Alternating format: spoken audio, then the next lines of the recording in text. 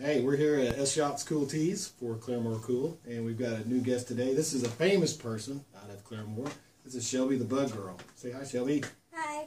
Today we're going to talk to her about some of her animals, and I'm going to ask her a few questions that we worked up ahead of time and let you guys get to know her. Shelby's got a few things out there right now. TMZ, and we did they had a 60-second documentary on you. And who else you spoke with about your collection of bugs? I spoke with the News, Wonderama, and TLC. Oh, very cool. Before we get into the questions stuff, I thought maybe you want to show off some of your little critters here you brought today. What's this guy's name? This is Boomerang. Boomerang, huh? That's a cool name. Well, how'd you come up with Boomerang? I came up with Boomerang from the country he is from. Oh, yeah? That's cool. I thought maybe it was the hamburgers down at the Boomerang Cafe downtown. No. No, not that, huh? He's cool. Now, he's a bearded dragon, right? Yep. Okay, what else you got here? I have roaches. Ooh. I have a death head roach. Oh, that's cool. Now, why do they call him the Death Head? I call them death heads because if you look at the head, they have kind of like a skull Oh, yeah? on their forehead, on their head. Well, you know, if I wasn't so old and blind, I could probably see that a lot better, huh? So if you look there, it looks like the top of his skull, so it's called a death head. That's very neat. That's very cool. They're very fast. Is this a local roach, or where's he come from? If I am correct, the death heads are native to, I can't remember that. That's okay. We can look that up later. We'll just edit that in. Just kidding. We don't edit. So what else we got going here, Shelby? What's in this one here? Can we put him in here? Oh, sure. Yeah, please do. Fast. He's fast, huh? Well, if he's real fast, let's put the lid on there, because I don't want my little assistants here running for the door. I need a camera person, Nope. you know. Nope. That's okay. Let him roam around. He won't hurt us. He's good. I'm just making sure he won't fall anywhere. Man, what's in here? Okay, these guys are my question mark roaches. Okay. These guys are native to India. Question mark roaches? Why do they call them that? Call them question mark because on the side right here they have a little question mark shape. Oh, sure enough. Oh, yeah, that's like the Riddler of bugs, isn't it? Yeah. Yeah, very neat, very neat. Are these, so how many species do you have at your house now? I have 13 species of roaches and then 3 other species of insects. Very cool. Now, besides this, you brought a snake as well. Do you want to show him off right quick? He's a very pretty snake, too. It's a cool looking snake. Now, where are these guys? This snake here, what kind of snake are you going to show us? I have a corn snake. Yeah. Where are they indigenous to? They're from around here, right? Yeah. Yeah. Ooh, he's big. Very neat. And I named him Severus off of Harry Potter. Ah, very cool. My son, who's off camera right now, he's a big Harry Potter fan himself, so he'll probably appreciate it. Did you know that when she mentioned that earlier, Peyton? Yeah. All right. Very cool. Mind if I hold him for a second? Yeah. Oh. Ooh. He feels neat. That is neat. Now that I have the willies, wow. Very cool. I appreciate you letting me touch him real quick. I'll let you put him back up, though, so we can go ahead with the rest of the questions. But wow, that's cool. Now to get on your cage. Now, how many snakes and lizards do you have? Good girl. I have 2 lizards. One's at home. It's a leopard gecko. We usually don't bring leopard geckos in here because they're fragile. Yeah. And this is my second snake. My first one was a corn snake, and it died from ram claws. I don't know why. Well, I hate to hear that. Go in. Go in. Now, what'd you say this guy's name was? Severus. That's right, Severus. I'm trying to remember that name or be able to pronounce it correctly because I don't want to make the Harry Potter fans upset. So get that clear. So anyway, we're going to move on to some of these questions that I've got for you. You ready for that? Yep. We'll try to make them quick and as painless as possible. How old were you when your interest in insects began?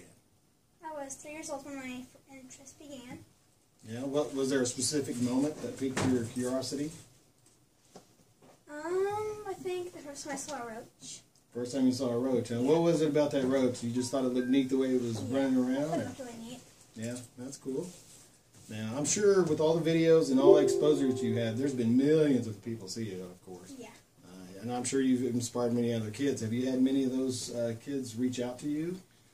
This one mom, she has a kid that's 8 and 9, and she let them have roaches because of me and telling her how good they were. Oh, cool. What questions do kids typically give you? I usually get, do they bite or do they get out? That's one of my main questions I hear. I think that was my wife's question she wanted me to ask you, is if they get out too. Yeah. So what's your answer to that, so you can save the trouble of having to answer in the I future? tell them that roaches I have will not bite and I feed them well.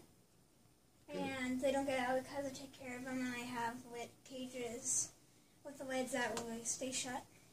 Now, when I was a little kid, we used to have little aquarium things. Did you find those when you were first starting to collect bugs? Did you find little jars and things like that to put them in? We used to have these plastic containers. Oh, gotcha. Let's see here. Outside of roaches, what other insects or critters do you care for? Now, of course, we answered the snakes and stuff, but do you have any other kind of bugs besides roaches that you like? Yes. I have liver grasshoppers. Then I also have millworms, millipedes, and a vinegar. Oh, cool. The vinegar is kind of like a scorpion. It has something that can sting you. It has pinchers in front that can pinch you, and it also squirts vinegar at you. Vinegar? Yeah. Oh. Now, have you ever been, has it ever stung you or bit you? No, I'm just not. Like, the closest I've been touching it was probably hitting it with like a little stick to get it at. So I can get the water in this dish. Right. If you were a bug yourself, which one would you be and why? I would probably be a bee. A bee? So I can help pollinate all the flowers. Oh, I love that answer. Okay. Many companies today are developing insect food products as a sustainable food source for the future. What do you think about that? I think it would be okay. Yeah? But I wouldn't eat any of them, though. You wouldn't just because you like them, or you just don't think they taste good? I just don't want to do it. It makes me sad thinking about eating bugs. I understand. Now, my wife ate a cricket in Thailand one time, and I was too chicken. I couldn't do it. In some places, people race roaches. Have you ever done that? I actually did it in one of my shows, Wonderama. Really? We raced the death heads. Oh, the death heads, how they're pretty fast? You said it was fast earlier. So. They're one of the faster roaches. Yeah. Now, do you name your specific bugs? Are you able to do that, or you just have too many? No, this is going to fall over there. I don't know. I don't think he can get in that crack, honey. I think All he'll be okay. Okay, so do you think it's fair that so many things are named after bugs like cars, bands, and superheroes, but not roaches? Actually, there is a superhero that's named after a bug. She's educating me. Which one is that? She is Rochelle, a teenage cockroach. Really? Oh, well, you heard it here. You want to look up it's Rochella, the teenage cockroach? Yeah. Very good. I got the first issue of the comic book. Why does that not surprise me? That's pretty neat. I know a lot of comic book people. Maybe I can figure out who that is and get a signed book for you. All right. Now that, now you're right up there with Will Rogers, what's it like to be famous? Do you feel any different? Not really. Not really? Do anyone treat you different now? Like, oh, there's Shelby. No. No? No. Well, you seem very humble, and you're very good on camera and very confident young lady, so that's good. Now, we got a few little quick questions here. These will be pop culture type questions, okay? You ready? Yep. What's your favorite movie? Harry Potter and the Half-Blood Prince. How did I know that was going to happen? That's good. Favorite band or singer? Carrie Underwood. Oh, very good. She's an awesome singer. Favorite superhero? Probably Rochelle. Well, yeah, we kind of covered that, didn't we? Yeah. All right, and finally, let's see what we got here. Favorite historical figure? In my picture, she helped in the Revolutionary War, and she's a strong woman. Oh, very good. And person you admire the most? Jack Hanna. Jack Hanna. Yeah, me too. I like him a lot. All right. Well, Shelby, I sure appreciate you coming in here and doing a quick little thing for us at Claremore Cool and S Yotz Cool Tees or whatever. And is there anything you want to tell anybody before we get off here about your experience with bugs or anything important you think that people should know? I want to tell the people that there's at least 30,000 species of roaches and only about 30 are bad. All right. So when you're thinking about that and you're saying all roaches are bad, that is not true. They are very helpful, and we're lucky to have them, aren't we? Yes. Well, Shelby, thank you so much for coming in my store today. And thanks for sharing your story and your animals with all the people at Claremore. Say bye, Shelby.